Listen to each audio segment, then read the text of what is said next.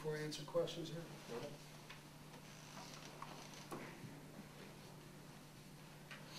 All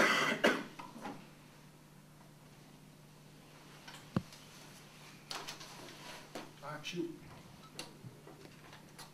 Was the punt block the big turning point in the game? It seemed like You know, in hindsight, I think it was. At the time, it was, but only probably for, 2 minutes because they scored shortly thereafter. But, you know, there's a very effective stat that says you win 85% of the games in which you block a punt.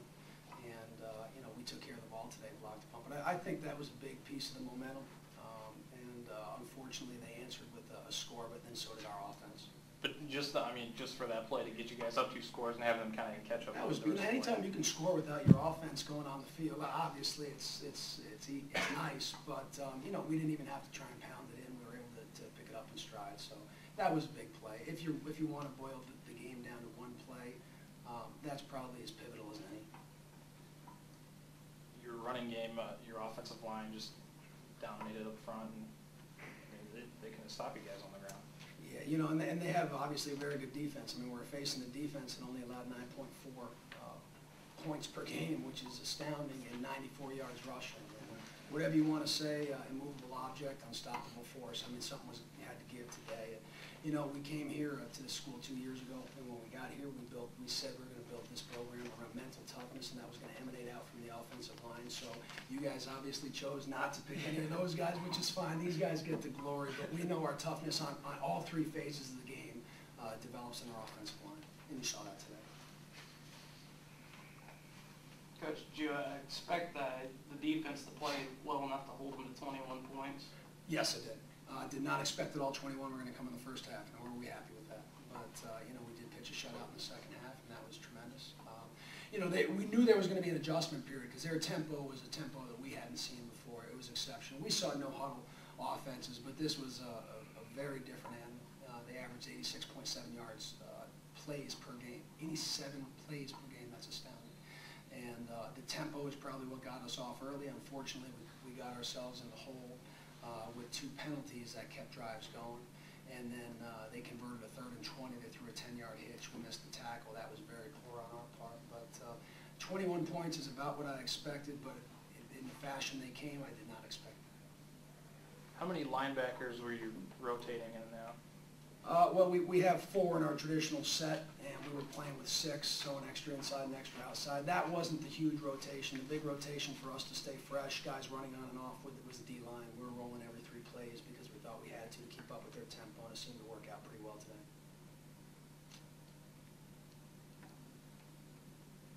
Do you credit this shutout in the second half to any halftime adjustments, or? Yeah, and there were some schematic adjustments for sure. Coverage, we weren't getting on top of the receivers like we needed to. Obviously, that they had a deep ball on us, but they were also doing some good mid-range stuff that kind of kept us off balance. So I think our defensive coaches did a fantastic job with the adjustments, but it was more so we were prepared for having to make adjustments throughout the week. So we came in with a set game plan and said, okay, these are 2 ways this game could go. If it goes this way, be prepared for this in the second half. If it goes this way, be prepared for this. And we ended up, I think, doing a decent job. Fritz, can you tell us about the bubble screen play you guys run and the kickoff return? The bubbles, I mean, I got to credit the other outside wide receiver who just does a great job blocking, and it's part of the offense. It keeps everyone in balance, and little pass plays help the run game, and the run game helps the pass plays. So, and then the kickoff return is, I guess I look good on it, but a lot of it's just blocking. I mean, our outbacks and everyone just does a great job setting the hole, and I just kind of got to find it. And, so yeah, that's about it. Brian, tell us about trying to keep up with that defense or the Monmouth offense and what you guys were doing out there. Yeah, pretty incredible offense they got there.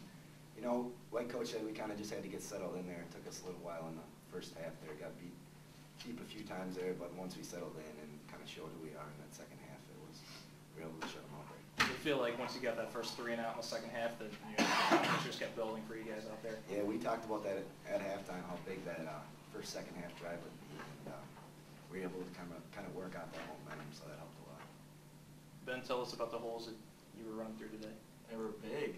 They were big. You know, it's not like I wouldn't say that I did that much today. You know, my job is kind of make the secondary miss. I didn't do that too well, but it was fantastic. 5 linemen up front, and Trevor Flat and my fullback just blocking ISO on those inside linebackers all day was huge, and my wideouts blocking outside. You know, it's a total team concept and effort of just pounding the ball, and we need everyone to do it. This would be open to anybody. In terms of your conference and what you saw today from Monmouth College, where would you place them in your conference? Yeah, no, I don't even really want to touch that one.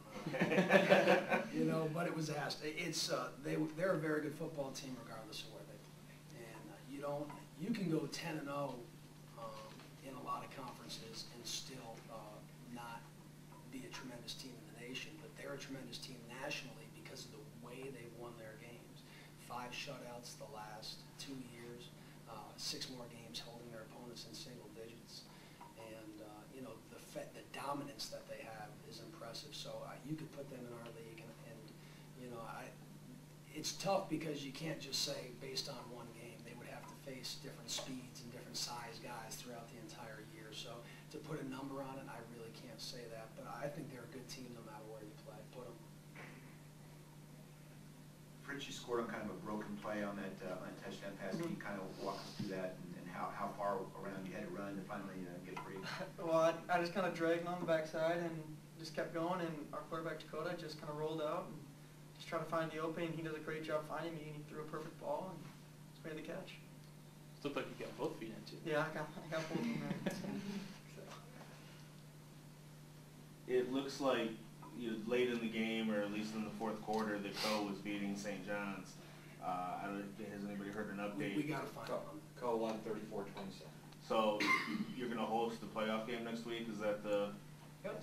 Yep, we'll be hosting round 2, which will be, you know, this is only the second NCAA appearance for the school in the history of the school, so we're pretty proud, but it's the first ever home game that the school will ever host as well. So we'll be at home next Saturday when Co comes to town, and I know they also have an extremely good team, solid as they get.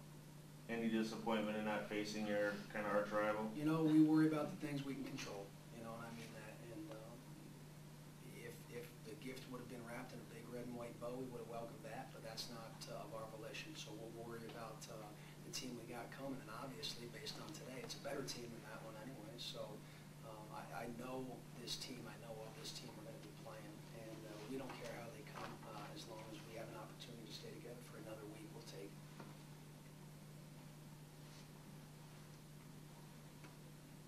Anything else? Yeah, I got one. This is for the players. First time teams made the playoff in 19 years. First win since 19 years. What's it feel like? I'd say it's pretty exciting, you know. It's been so long, and all the effort we put in through the off season, through the season, to see it pay off is just a great feeling. Yeah, it's huge, you know. Think of how far we've come from 2 years ago, 2-8 to now 10-1. It's just an amazing turnaround, and just like I said before a couple of times, you know, it's all those guys just buying into the team and the community buying into the team, and so we got tremendous support, so it's awesome. For me, I came in, this is only my second year, I'm only sophomore, so I didn't really get to experience the 2-8, but I've just noticed coming on campus, like football is kind of the in thing now. I mean, I know talking to Brian and Ben, before I got here, it was kind of looked down, not looked down upon, but it wasn't one of the main things, and now I feel we kind of have a good feel on campus, and people support us, and it's great when you feel supported.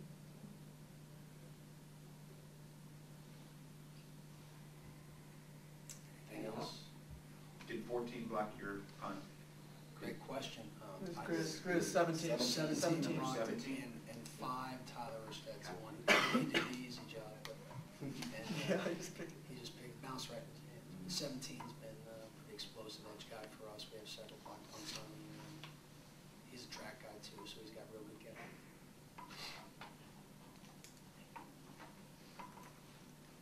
All right. Thank you very much. Thanks so much. Congratulations.